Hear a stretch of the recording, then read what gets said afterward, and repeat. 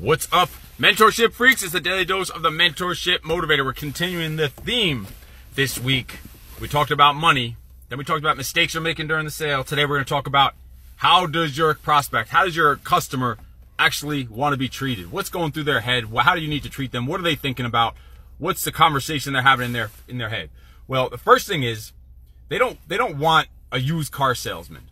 They don't want old school sales tactics, high pressure sales tactics, all those sleazeball things. Let me go talk to my manager and all this shit, the manager that doesn't exist. They don't want that stuff. So that's the first thing.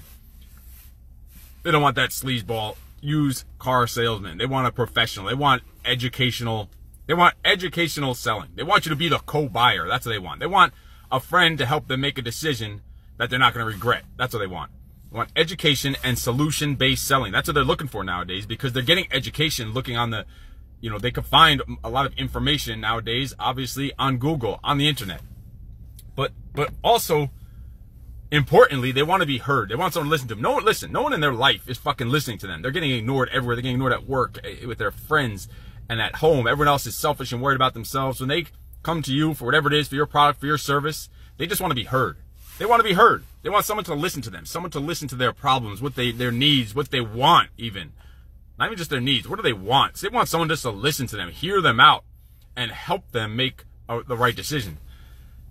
And when it comes to that, being heard, they don't want back a bunch of industry freaking jargon. Imagine I started telling them what muscle inserts into this and that, but all the woman wants to do is fit into her freaking jeans. And I'm telling her about all this digestion and where the glycogen goes and it's stored in the liver and all this other stuff. She's gonna be like, what the fuck? She's gonna be confused.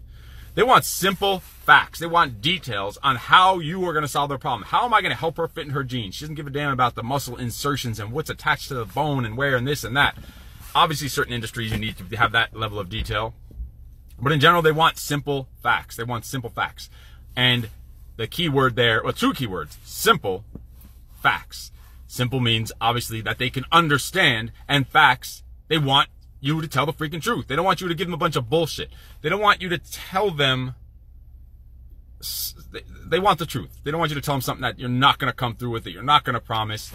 Don't say, and I hear it a lot, and some high-level speakers still do this stuff, and it works for them, whatever. But in general, I don't like it when someone says, well, to be honest, or honestly, or to tell you the truth. So you're having a conversation with someone, right? And say, midway through the conversation, that you ask them a question. And they say, well, to tell you the truth. Well, why did you have to say to tell you the truth? I'm assuming you're telling me the fucking truth the entire time. Are you now saying that you weren't telling me the truth, all the other things you told me? That this time you have to say, well, to be honest with you, or to tell you the truth, or honestly, I'll never use those. I don't think you should either. I think you should eliminate those as much as possible or completely. Because they want someone who's ethical, someone who has morals and values. And we know you have your core values. You have what you stand for. You know what you're about. So they want someone ethical with morals and values. And then they want proof of past results. They want proof that you're not just talking a bunch of bullshit, that you can make this happen for them. So social proof. They want to see some social proof. They want to know. And this is why we go over unique values so much. And think about it. This is the stuff that your prospect or even your current clients, to resell them, this is the shit they want to know. And this is the stuff we've been drilling for months. That's why we go over this stuff. And you need to get this stuff down. You should never stop practicing this stuff. Just because we learned something and practiced something 2-3 months ago, that is not good enough. You need to be doing this stuff on a regular basis, like weekly basis, daily basis on some things like sales. They want to know, how are you better than the place down the street? And why are you so much more expensive if you are? How are you better than? What makes you better? What makes you not just better, what makes you different? That's even more important than better. Of course, you want to say what makes you better, but you're going to tell them what makes you better by saying what makes you different. That's what they want. They want to know why, what makes you different? Why do you charge? Why should they hand over their hard-earned money to you? Because listen, people are going to be spenders. People spend money. They spend money on everything they own. It's just a matter of you convincing them to part ways with their money for what you have to offer.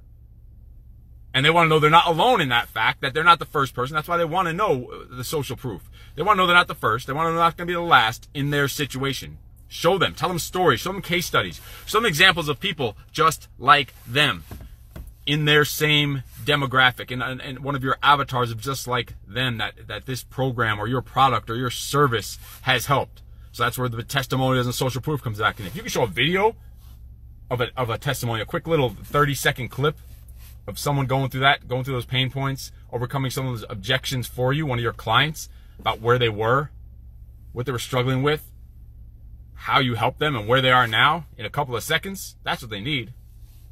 Because they fear they're going to sign the dotted line with you for your service, your product, and they're going to be forgotten the second they sign up. They fear that there's going to be no ongoing support, no ongoing relationships. You need to convince them. And listen, when you sign up with us, the relationship is not ending. That is just the start of the relationship. That's it. That is just the start. We just begin dating when you sign up. The relationship is just beginning. And then when it comes to signing on the dotted line, they want some options. So give them 2 options in the beginning. But you should know in your head several other backup options for payment plans, for terms and conditions and interest rates, whatever it is, however it fits your model. You should know many different options to reorganize shit to make the sale happen without losing money, without losing profit, of course. We're just saying ways to restructure stuff, payment plans, down payments, whatever, terms and conditions, whatever you want to say, because they need choices sometimes. They need choices. And you need to be that co-buyer, helping them out. Well, maybe this will work better for you. Help them decide. And then when they're done, they don't want buyer's remorse. They're going to have buyer's remorse, but they want to validate their purchase. So you're going to sell them on emotion, and they're going to justify it and verify it with logic. So a follow-up text with them, a follow-up email afterwards, convincing them, that they made the right choice. And during this whole process, say they give you some objections. Listen, they don't want to be argued with. They've been doing shit the wrong way probably for a while. They've been using the wrong service. You're not going to argue with them, make them feel stupid. They don't want to feel stupid. They don't want to feel stupid. They don't want to be confused with the way you're explaining shit. They don't want to be proved wrong. So don't go in an argument just because you want to be right. Just because you're right, and proving someone wrong, even if you're right, is probably going to lose you the freaking sale. So don't worry about being right. Worry about just getting that common ground with them without making it an argument. You have to understand, and so they were doing shit the wrong way. It's not their fault. It's your fault for not finding them sooner. It's not their fault. It's they just didn't know what to do. They didn't know the right answer. So it's not their fault. So they don't want to feel stupid. They don't want to feel wrong. They don't want to be argued with. They don't want to be told how they've wasted so much time and money and wasted years of their life with the wrong service. They don't want to hear none of that shit. It's just going to drag them down. They don't want to hear it. They bring that stuff up, fine. Don't bring it up yourself. Because they don't want to be talked down to. They don't want that condescending voice like, oh, how stupid you are for doing this. Like, they should have known better that they were going down the wrong path. They were wasting their time. They're wasting money. They don't want to be talked down to. You know what they want? They want to feel fucking good. They want to feel important, like a VIP up in your place. That's what they want to feel like. They want to feel good. It's so simple. People will pay to feel good. They'll pay more to feel good for an inferior product than a superior product that they don't feel good getting involved with. And that comes down to, obviously, your experience, your relationship with them, the way you're interacting with them, your rapport that you build with them, all that good stuff. Because they want to feel good. What does that mean? They want to be happy. They want to laugh. They want results. They want fucking hope is what they want. They want you to be interested in them. No one in their life is interested in them the way you need to show you have interest in them. Like real interest. Because you're in your business because you have interest in that field. And you definitely need to have interest in the people that you're going to be helping. So they need someone that's truly interested, not a bullshitter. I did one of those timeshare things. There was something in New York City one time that had to go to one of those timeshare meetings years ago. And the guy was telling me about all this stuff about my hometown. This is in New York City. He's telling me we're like 45 minutes outside New York City. He's telling me all about the high school, the colors, how he used to live here in this county. I know he was bullshitting. He told me the street he used to live on and all this, the high school he went to, his teachers. I know he just researched it. I know he was full of shit. It was disgusting to me. Disgusting. I know he was full of shit. He was not from my town. They try to find that common ground. They do their research and they make it try to be so believable. But it's disgusting when they do that stuff. So they don't want a bullshitter. They want someone that's really interested in them, and don't lie and say you like rollerblading if you fucking never rollerbladed in your life. If they say they go rollerblading. You can say that sounds cool. You like fun things. You like adventurous. You love the activity. So that sounds awesome. That's how you find that, turn that into common ground. But don't say you like something if you don't. Because and they don't want to feel pressured. They don't want to feel like you're that sleazeball that's just appeasing them in whatever they're saying. You know what they do want? They want to buy your product and service. But they do not want to be sold.